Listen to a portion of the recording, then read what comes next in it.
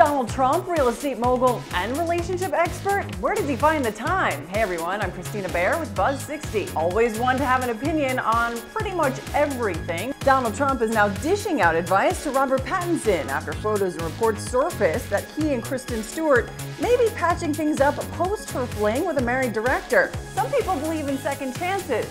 Donald, not so much. You're all fired. He took to his Twitter account, naturally, and said, quote, Kristen Stewart cheated on him like a dog. Oh, it gets worse. He goes on to say, she'll do it again. Just watch. He can do much better. Ouch. Who knew Trump was such a twi-hard? This all, of course, coming from a guy that's been married 3 times. Can't wait to see who's next on his list to lecture. Maybe Chris Brown and Rihanna? Now that I'd like to see.